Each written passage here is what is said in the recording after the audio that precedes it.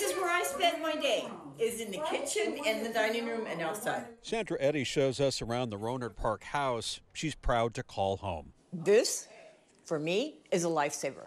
I'm on a fixed income. Housemates Georgia and Cynthia are here too, and there's always lots of laughter in the kitchen.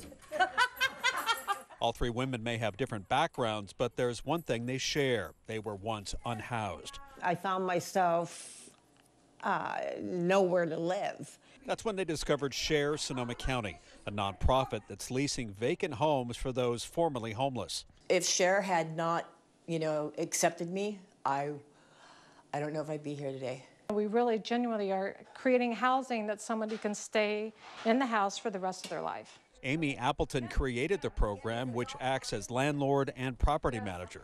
Residents pay what they can in rent based on their income. Each house has a case manager to help tenants with medical, financial, or employment needs. They check on me. If I'm having problems and issues, they'll tell me to come to the office or they'll come here. Amy Appleton says she started small several years ago with just one house. Today, believe it or not, she's got 22 homes and more than 80 clients. Since last year, we've now got additional grants because it's been recognized that this is a viable housing solution for the homeless population. It's a win-win for everybody. Sheila Peterson has leased 2 homes to the Share program. It gets people off the streets. They get a place to live. We get people in our homes.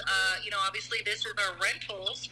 So, everybody wins. Oh, Stevie. Aww. Is that your friend? For Cynthia, Sandra, and Georgia, having new friends and a place to call home is real. And I feel like it's family, and that's what we need, someone that cares. You feel like this is your home? Yeah, this is my home. In Rohnert Park, Cornell Bernard, ABC 7 News.